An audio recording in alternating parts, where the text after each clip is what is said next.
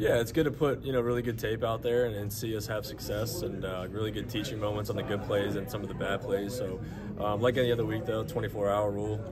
Move on. We had a good performance. Want to stack another one. The plan. It's definitely based on the plan. What we see defensively in certain looks that you want to get that perfect call in, and if it's not the perfect call, we could check out of it and hopefully return back to it, which we did a couple times on Sunday night. So I think it's definitely week by week with the amount of them, but they'll always be in there. Do you have any more leeway to do that in your second year than you did as a rookie? We had them. We had them last year. I think we're getting more and more into it, which is great.